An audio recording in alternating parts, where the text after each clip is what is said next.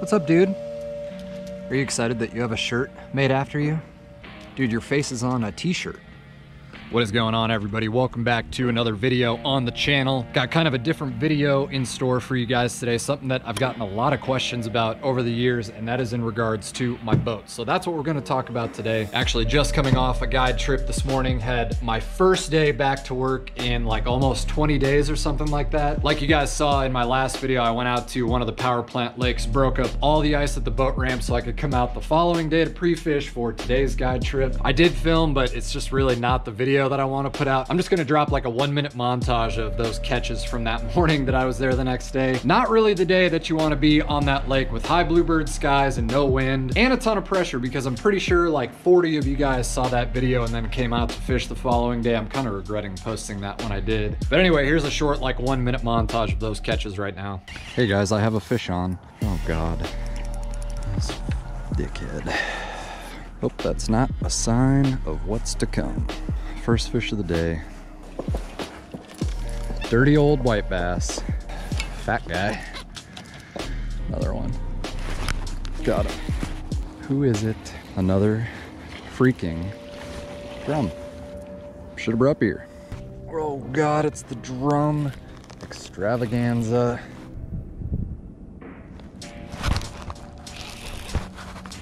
Another white bass on a bottom bait. Okay.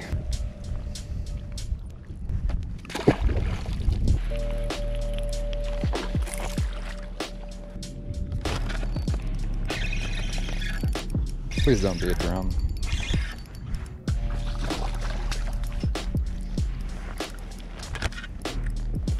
Today sucked. Yeah, that's him. Yeah, nothing really too exciting. I probably could have made some sort of video from it, but not really the content that I want to put out on this channel. But the good thing is that my first guide trip after 20 days of not guiding today on that same lake was absolutely spectacular. Had a couple huge catches right off the bat, so if you guys don't follow me on Facebook or Instagram, definitely go and do that and go check out those fish right now. But yeah, like I was saying before, one of the questions that I get a lot on this channel is questions in regards to my boat.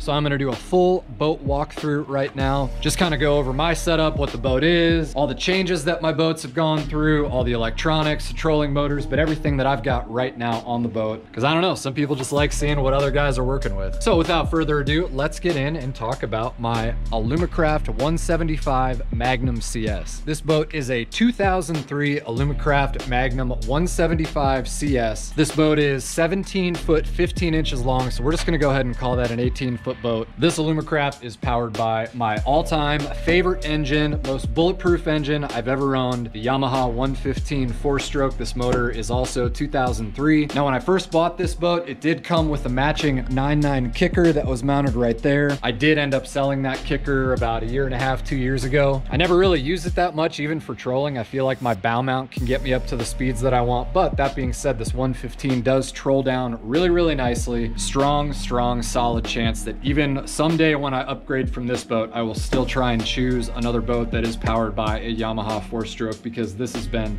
absolutely bulletproof. Never had one issue with this motor. I think the only thing that I've ever done to this thing was replace the throttle cables when I broke them last year, the year before, or something like that. But owning a Yamaha 4-stroke like this, or any 4-stroke, is pretty much just like owning your car. Routine maintenance, oil changes, lower unit gear lube, oil filter, stuff like that. That's pretty much all you have to do. The one thing about this boat that I really do love is it is on a roller trailer. I've had a roller trailer in the past with one of my old boats, and the rollers were just off a little bit. I could never get it centered just right, but this boat came absolutely perfect when I bought it used. I can get this boat in and out of super skinny water, especially at that one power plant lake that we've been fishing. Super shallow ramp, so the roller trailer really helps. I really do like that. Some guys don't really like it. They prefer the bunk trailers, but this one has got me sold on having a roller trailer. But yeah, this is my 4th boat that I've had in all of my life. The 3rd Alumacraft. I will always own an Alumacraft. Always been super solid, and this Alumacraft in particular is just absolutely perfect. Like I said, 18 foot long. It's got an 88-inch beam width, so it's super nice and wide. It's got the wide gunnels that you can see here, which is super nice for stability. Just stand up there. I like to stand up there. Customers don't really like to stand up there. These gunnels aren't terribly wide. You know, they're just a little bit, my hand's just a little bit wider than them. Some of the Alumacrafts now, all the new boats come with 96-inch beams, but the wide gunnels are like a foot wide, so it does kind of take away from how much width you have in the boat. Something else that I did add in the interest of my girlfriend or anyone who just falls off the boat potentially and has a hard time getting in, we did add this nice swim platform right here a year or two ago. It's got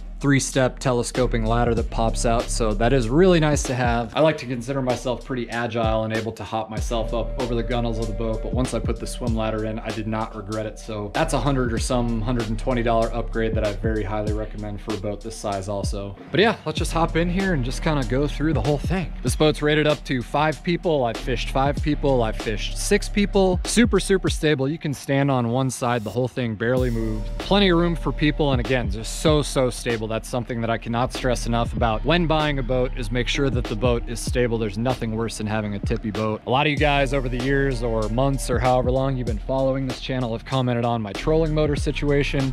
I am running a 24 volt, 80 pound thrust Minn Kota Tarova with a 60-inch shaft. I had an Altera before, had nothing but problems with it in less than a month of owning it, and I got rid of that. Went straight back to the Tarova, never giving me any issues. And I guess while we're on the front deck, this is another question that I get all the time on the YouTube channel, is about these cargo net situations on the front of the boat. A lot of boats nowadays actually come with those. This one did not, but I did upgrade to those. Everyone asks me where you can buy those. Just search for boat cargo net on Google and you'll find them. That one's the 40-inch version. Super nice to have those in the boat just to throw shit in. You can put them just about anywhere. They come in like 2 or 3 different sizes, but yeah, definitely an upgrade that I would recommend on your boat. And then up here, we've obviously got the Garmin EcoMap 93 SV Plus UHD on the stowaway mount right here. If you guys have not seen the stowaway mount videos, I'll link those down below or somewhere in here. And we've got our live scope pull right here. All of my live scope wires are super nice and tucked up underneath the gunnel there that run back to the console. This is where my deep cycle batteries are. Right here, we've got 2 right there with the onboard charger tucked away right in there, real nice. Next compartment up, we've got the most giant live well of all time. I don't think video does justice as to how big this live well actually is, but it does go to the other side over here. We've got the bait well right there, which I never use. Definitely would like to have a spacer in here because trying to fish out of this live well, it can kind of be a pain in the ass. And then up here, as far as our storage compartments, just more dry storage there. Goes all the way down. Then I got more plastics, bump board, nav light right there. A lot of room that goes all the way across this front deck here as far as storage.